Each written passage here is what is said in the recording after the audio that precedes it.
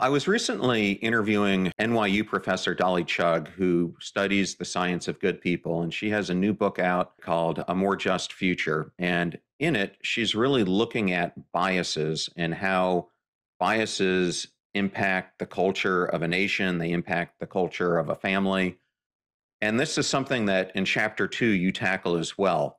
Why is every culture, from the nation that I just mentioned to that inside a group of friends or a family, partially invisible to its participants? That's such a good question. Why culture is partially invisible. I think of it in the same way I think of growing up in a family. It probably took a long time for you to get to the point when you were a kid where you looked around and said, wow, this isn't the only way families can be. This isn't the only kind of dad you can have or mom or that. When we're young, families are our whole world and it's like the air we breathe. Well, this is how it works. This is what families do. And then as we grow up and we look around, we meet other people, we meet people from other kinds of families. We stop and reflect on our own family differently. Whoa, it wouldn't have to be this way. One of my sons came home from college after meeting lots of very, very different people at college.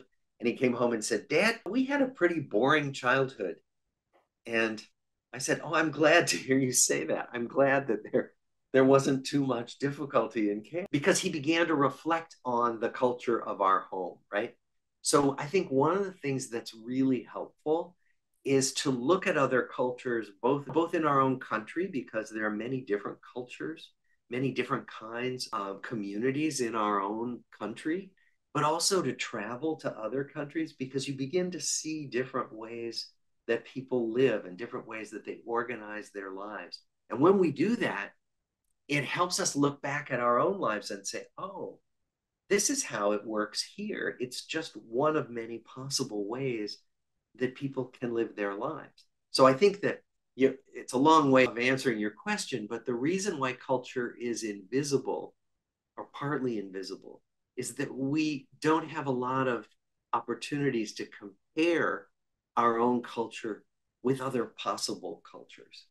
And the more we can do that, the more we both appreciate our own culture and can be constructively critical of some of the things in our own culture that could be different and could be better.